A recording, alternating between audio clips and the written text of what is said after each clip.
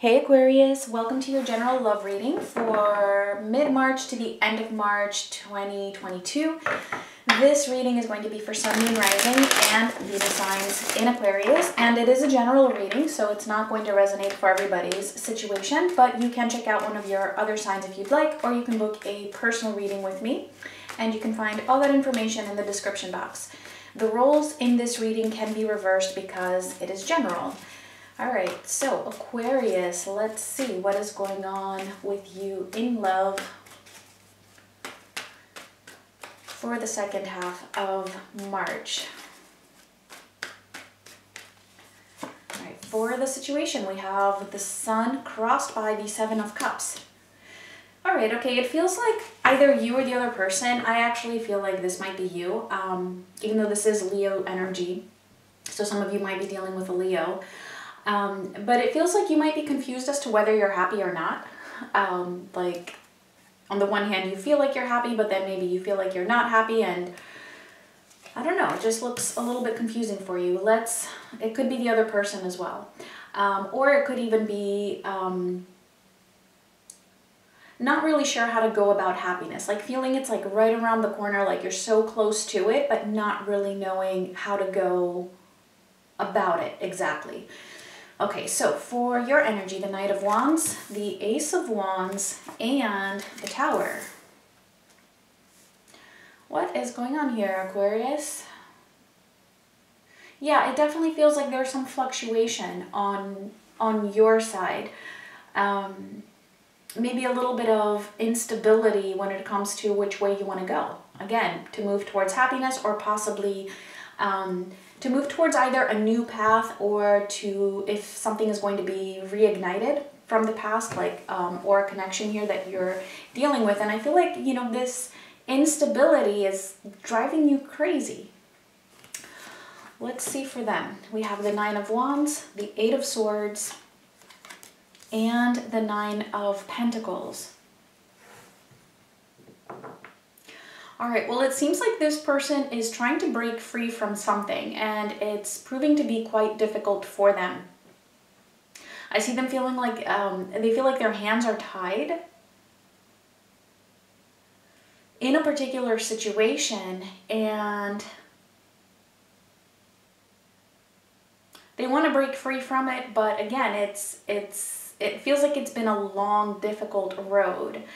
I'm not sure if this is in relation to you. It doesn't feel like it.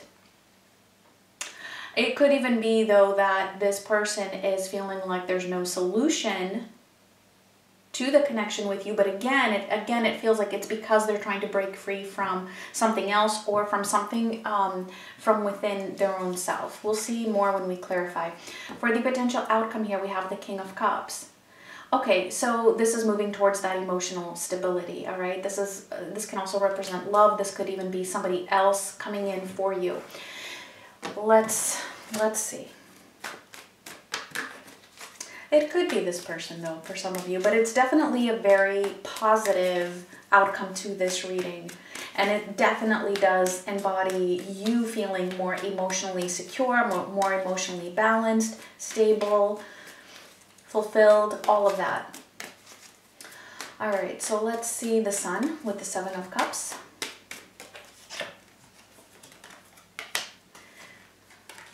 The Hermit, the King of Pentacles, and the Queen of Pentacles.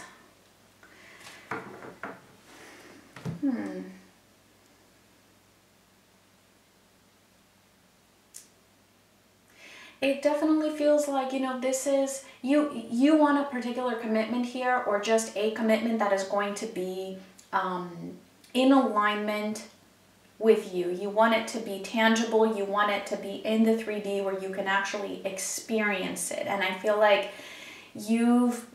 it feels like you've spent some time alone, because I just really feel like this is you.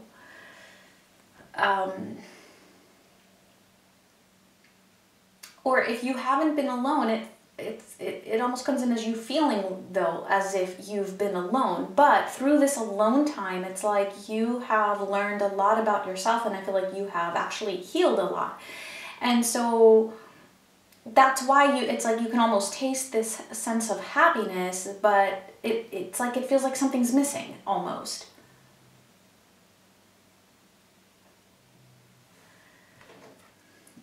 I'm also getting that you may have felt some kind of a distancing with this person here.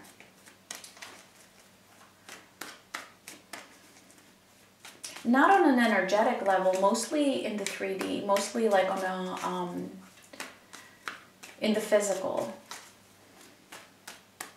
This is also Virgo energy, strong Virgo energy showing up.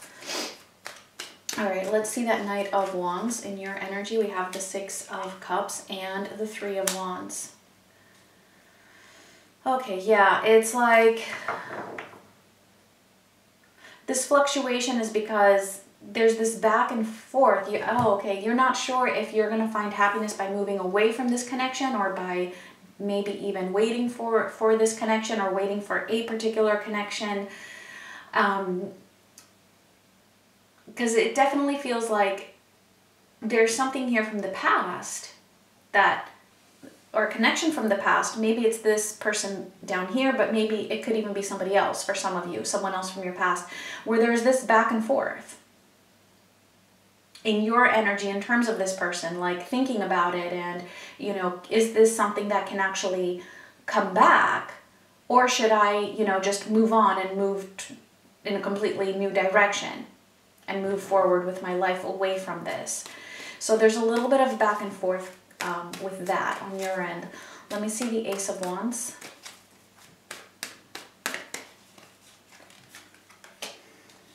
The Hanged Man and the Page of Wands.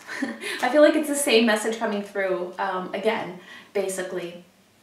There's a situation here that has you kind of hanging. I feel like there's this part of you again that wants to move forward because you just want to be happy already. But then there's this possibility that there's this big, like, what if this person comes back, or what if this can actually work, or, so I feel like that kind of keeps you in this state of basically that Tower, feeling like nothing is really happening. Nothing is really working for you. You can taste that happiness. It feels like, you know, it's possible, but you're really confused as to how to go about it. Let me see the Tower. Clarified by the Tower. Okay, big time Tower here. And the 8 of Swords. Aquarius.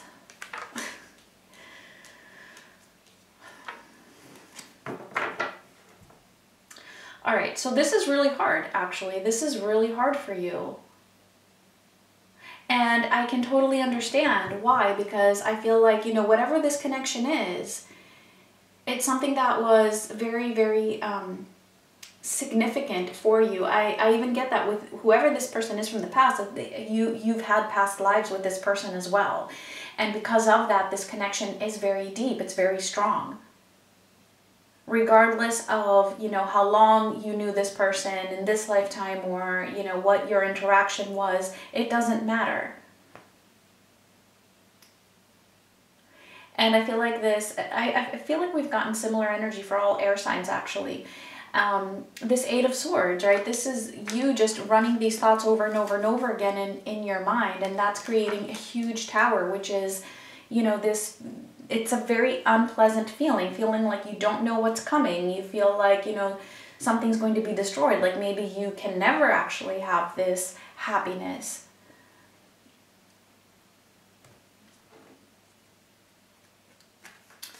Because you don't know which way to go. It feels like this energy of damned if you do, damned if you don't. Like if you move forward, well then... you know, what about this connection, and what if it comes back, and then what if you've already moved on, then you've missed that opportunity, for example. If you don't move forward and you're waiting for this, well then what if it never happens, and then you're doomed again. So this is driving you absolutely crazy. I'm sure we will get the guidance for this. Let me just see what is going on here with this other person. They have the Eight of Swords too. Let's see the Nine of Wands, the King of Swords, and the King of Cups. Ooh, okay. This person is having a hard time really moving forward with finding their independence from something, from whatever it is that they're trying to break free from or wanting to break free from, because it's their mind versus their heart.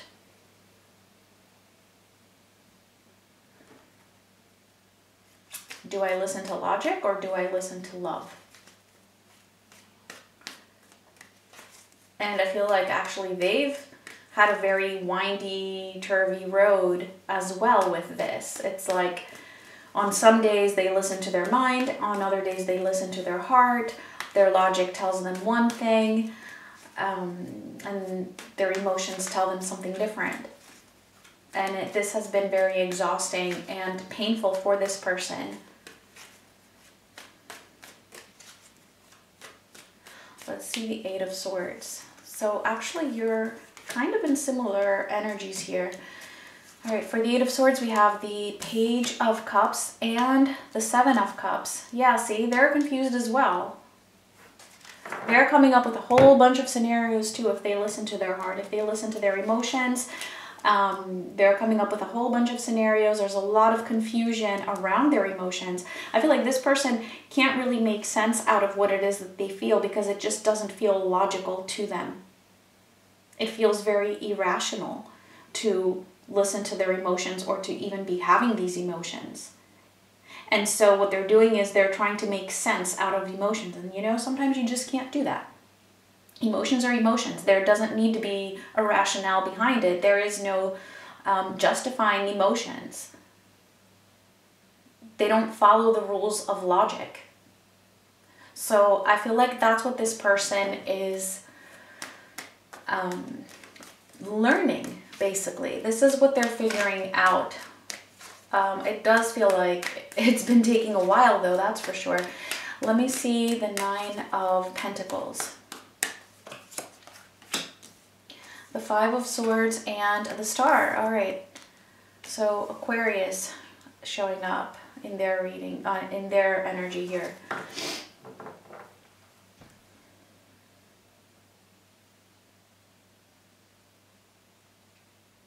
It's interesting because they want to be independent of something here. And I feel like what they're trying to be independent of is their own self-sabotage, their own mind games, the tricks that their own mind is playing on them. Because their mind is, what their thoughts and mind is telling them is deceitful to their emotions. So for a lot of them, that's what they are in the process of moving away from, right? Of breaking free from their own negative thoughts here, their own confusing thoughts, this whole thing about trying to make sense out of emotions that's not possible. And they do have a lot of hope. I mean, look at this, the Star. There is healing that is happening through this. Okay, so this is very, very positive. But again, as I said, I do feel like it's a process. It's definitely a process with that Nine of Wands starting off this person's energy here. But the healing is happening. I feel like it's probably not very visible to you because this is like more of internal work. It's really just them figuring this out and learning this. All right, so let's see that King of Cups, because I love that they had this King of Swords and King of Cups in their energy, because now this King of Cups, it's like it's telling me, well, who's gonna win, right? The thoughts, the logic, or the heart? And it's like the potential outcome is the heart. So let's see, King of Cups.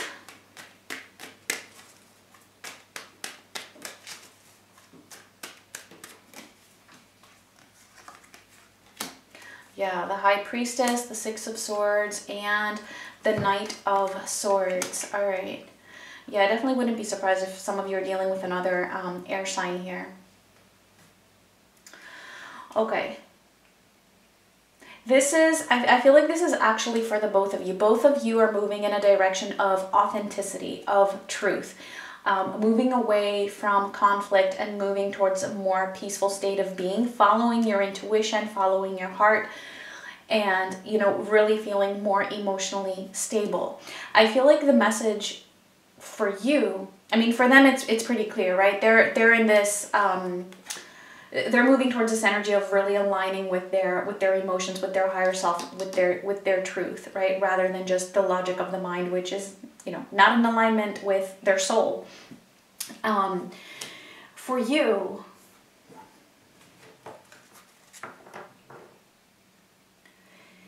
if you decide to move forward, right, and not hang around waiting for this, it will not block this from coming in. It doesn't matter where you are. If anything, it can serve to heal you and to get you out of that tower. Okay? That's the message here for you. It's okay to move forward and allow this to just play out. Kind of like keeping it in the back seat.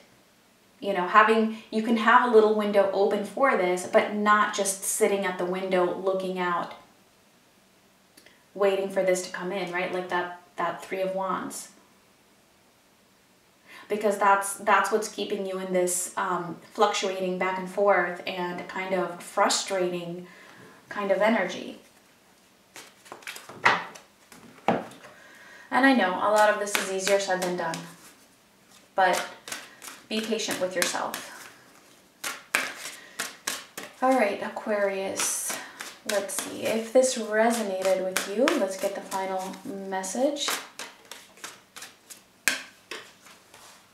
All right, and we have possibility. I love how this is happening. Like every message in the zodiacs this time around, the final message has been like so spot on. Possibility. Okay, and it does say, raise your standards, elevate your expectations, you have unlimited potential. Yes, definitely take that, okay, if it resonates with you. But the way that I'm seeing this possibility is that, yes, you know, be open to any possibility. Know that everything is possible, and it doesn't matter. You're not going to miss out on anything if you move forward. What's meant to be in your life, I feel like, you know, it will be. And you know what? Some things are just not under your control. So hanging around isn't going to really change anything. It's not going to help you in any way. So yeah, Aquarius, those were your messages. Thank you so much for watching. Much love.